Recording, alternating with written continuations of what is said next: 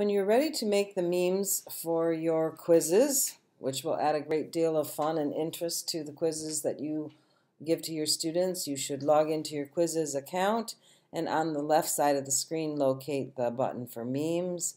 Click on it, and if you already have some meme sets, they'll show like in my account, or if you are just getting started or want to make a new one, you'll click on the big purple plus sign to create a new meme. You'll give your meme set a name, and I'll just call mine practice meme, but I'm sure you'll come up with better names. Keep it public and click done. Now that you're in the editing arena, you're going to click on create a correct meme. Later on, you'll move to the other tab and create incorrect memes. So I'm going to go ahead and click this. Now, the only option with a free Quizizz account is to upload your own image. If you have a subscription base, then you can use the images that they have.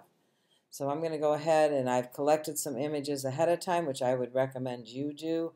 Make sure that they're images that you've taken, perhaps around your classroom or of yourself, or that you've used Google search and the tools that allow you to find the copyright-friendly images that are reusable by anyone.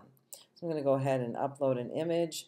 They're in my pictures, and I am going to pick this fish, open it, and now I have a square shape for my memes, so I'm going to just get the head of this fish and go ahead and upload it.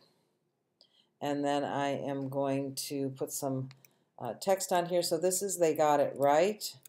You are swimming. Click down here to a great score.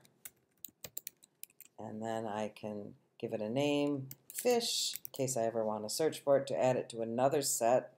Save it.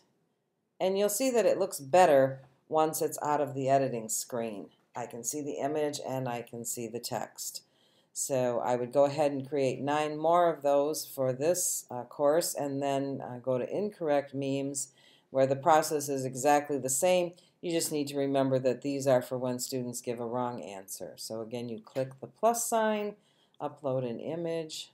I'm going to grab maybe these balloons, open them up. They fit in there quite nicely, so I'm just going to go ahead and leave it like that, upload them. And then I'm going to say I'm going to say pop a balloon, and click down here, that is not correct. And then I'll give it a name, balloons, and save it.